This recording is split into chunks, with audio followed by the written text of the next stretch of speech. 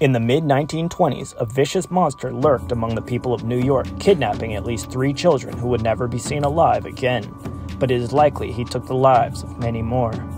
Not only did this twisted old man lure away children to do horrific things to them with what he called his implements of hell, he also ate the meat of some of his victims. When he was x-rayed upon his arrest, dozens of needles were found lodged in his body, which he admitted to doing to himself as it gave him pleasure. He did not only enjoy receiving and causing physical pain, he also sent disgusting letters to the parents of 10-year-old Grace Budd. The monster had convinced her to let him take her to what he claimed was a birthday party. Instead, he killed and ate her, and detailed the foul act in a letter. This creature has gone by many names, including the Gray Man, the Boogeyman, the Werewolf of Wisteria, and the Moon Maniac, but his real name was Albert Fish, the Brooklyn Vampire.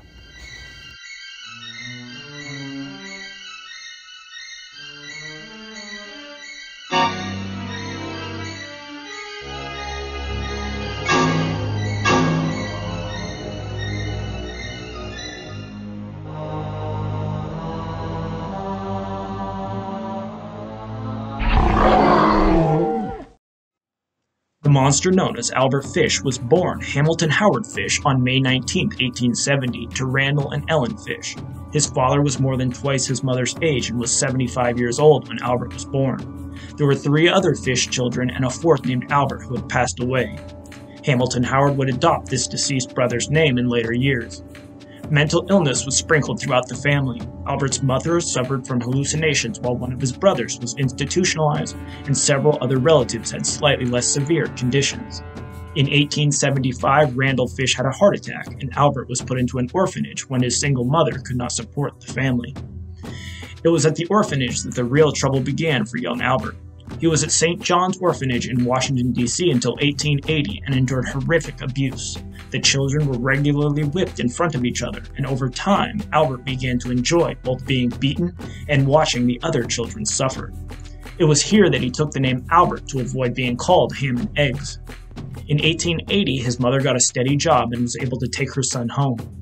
But the damage and violence from the orphanage stayed with him. He began harming himself with a studded paddle, and in 1882 he started spending time with an older boy who pushed Albert further into depravity. He was introduced to bizarre practices such as eating human waste. Around this time, Albert started going to public baths where he would watch other boys change. In 1890, Fish moved to New York City and worked as a male prostitute. He also began abusing young boys. After spending 8 years in this way, his mother arranged a marriage for him with a teenager named Anna Marie Hoffman. The new couple had 6 children, whom Albert mistreated in a variety of ways, taking inspiration from the treatment he had received at St. John's Orphanage. Being married did not stop any of Albert's depravities. He went on a date with a man to a wax museum, where he saw models of human organs that had been opened up to show the inner workings. This spurred an interest in recreating the wax sculptures using real human parts. In 1903, Fish spent a brief time in the infamous Sing Sing prison for theft. One of the first known victims of Albert's abuse was a teenager named Thomas Kedden. He met the 19-year-old while working in Wilmington, Delaware. His later writings indicate that Thomas was mentally handicapped, but this did not stop Albert. Over 2 weeks, he tortured the young man in an old barn. Fish had intended on killing and dismembering him, then cooking the pieces at home. But the hot weather gave him pause as he feared that the smell would get him caught as he transported the meat. Instead, he cut the boy's member off and left him in the barn with a $10 bill, never to hear from him again. In 1917, Albert's wife left him and their children, taking most of their possessions. This pushed the creature further over the line of insanity. He began having auditory hallucinations, believing that people from the Bible were giving him commands, and also began pushing needles into his groin and stomach. The other ways that Albert hurt himself included using a studded paddle and lighting a wick with lighter fluid on fire after inserting it into himself. He also encouraged his children and their friends to use the paddle on him.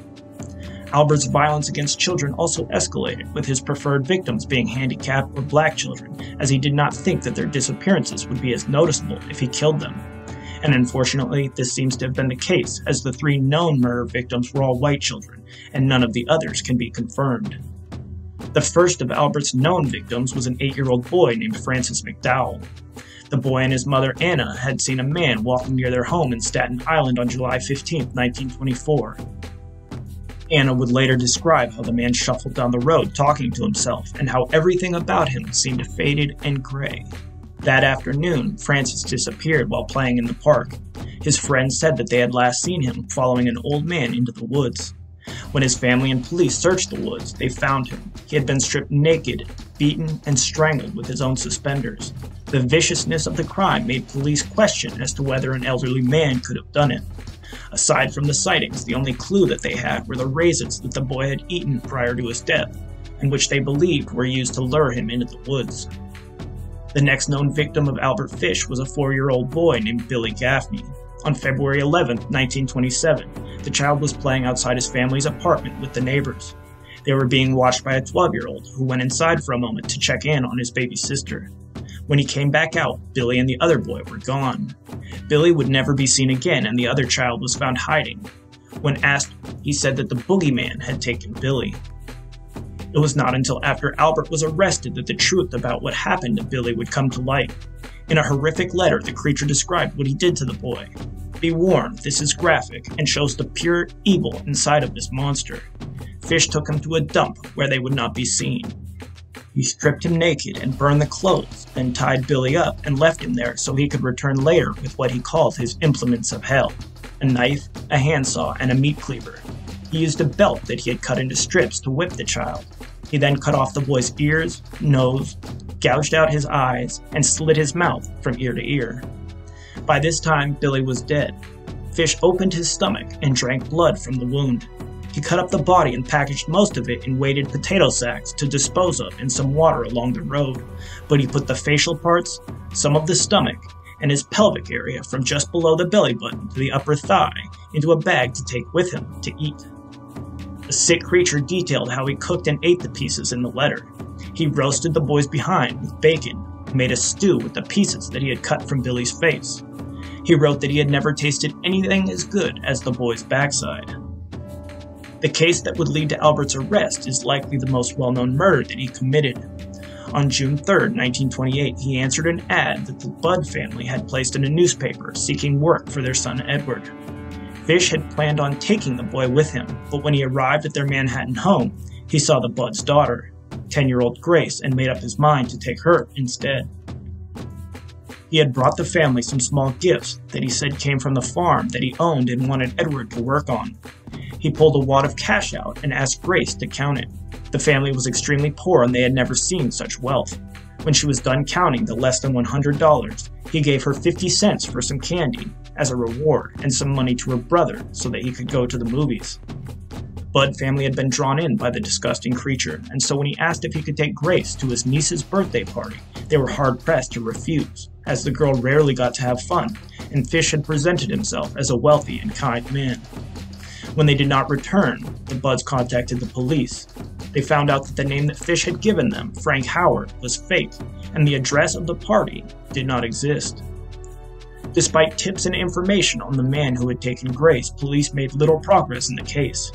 This would change in November of 1934, when the monster sent the Budd family a letter. Edward was forced to read this aloud to his parents as they were illiterate. It told of a man that the killer had known, who worked on a steamship. The man had visited China during a famine and found human meat being sold. This acquaintance's description of the meat had led Fish to want to try human meat for himself. He then went on to write how he had tricked the Budds into letting him take their daughter. Fish took the young girl to an empty house that he had picked out for the murder. He strangled the poor girl, then cut her into pieces. According to the letter, it took the monster 9 days to eat her. While the letter mortified the Budd family, it also provided police with some clues as to the identity of its author. The envelope was stamped with the letters NYCBA, which stood for the New York Chauffeurs Benevolent Association. Police learned that some of the stationery had been taken by a janitor and left in a boarding house. Investigators would then learn from the landlord that a man named Albert Fish had just vacated the same room and was expecting mail that he had asked the landlord to hold for him. The lead investigator, William F. King, staked out the boarding house to wait for the killer to return. When Fish came back, he was taken to the police station for questioning. The monster did not attempt to hide the fact that he had killed young Grace.